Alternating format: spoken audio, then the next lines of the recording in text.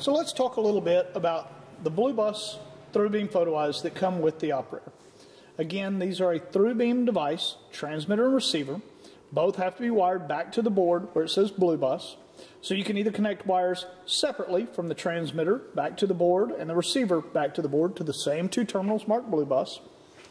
Or we can connect wires between the transmitter to the receiver or vice versa and then run just one pair of wires back to the board. Now the nice thing about a through-beam photo eye is that it's going to be more reliable than a reflective photo eye.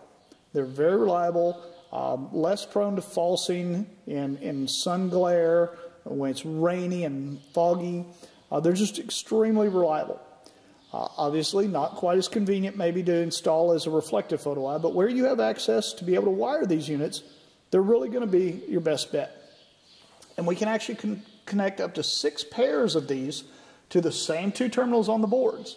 So 6 pairs of photo eyes can be set up, and by changing the jumpers in these units, we can configure them to do different things. They can protect on the opening cycle of the gate, the closing cycle. So there's 6 different settings on these jumper settings here, and each pair, okay, transmitter to receiver, they have to match, the jumpers have to match, but every pair has to be different from the others. And that's how the board can tell the difference between this pair of photo eyes and subsequent pairs. Okay, so we connect up to 6 pairs of these photo eyes to the same place on the board where it says BlueBus. Just a 2-wire connection to both the transmitter and the receiver. Set the jumpers and away we go. Real easy, very reliable. But again, they are through beam, so you do have to cross the driveway with a pair of wires if you're putting the photo eye across the driveway.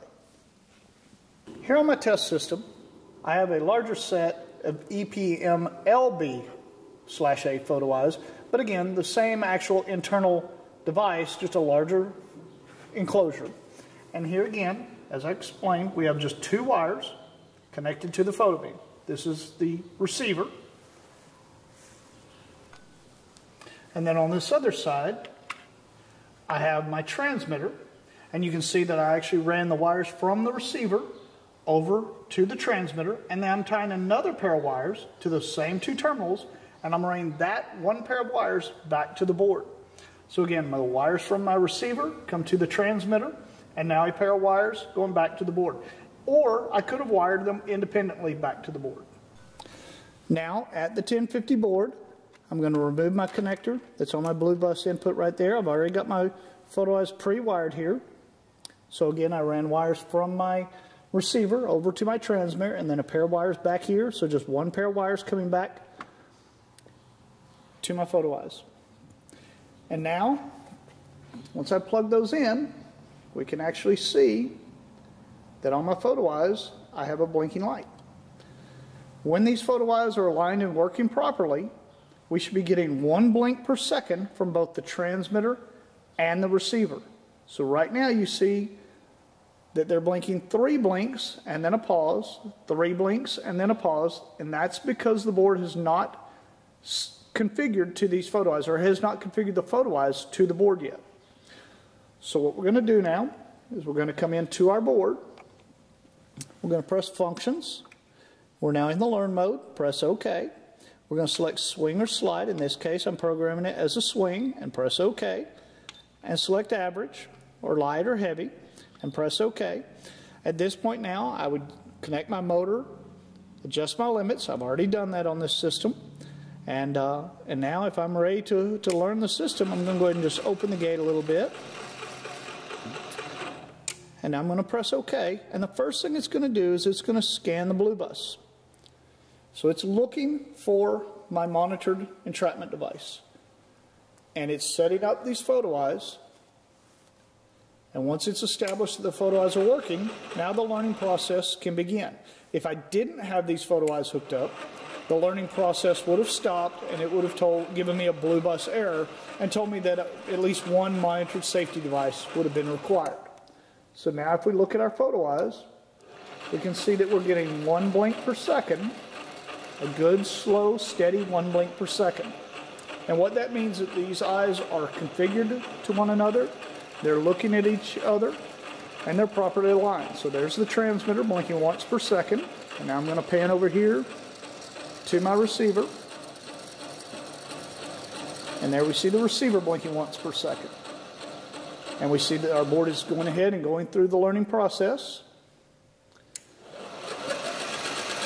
And I'm up and ready to go. Now again, the blinking on the photo eyes tells you exactly what's going on with them. So 1 blink per second means that they're talking to one another and that they're properly aligned.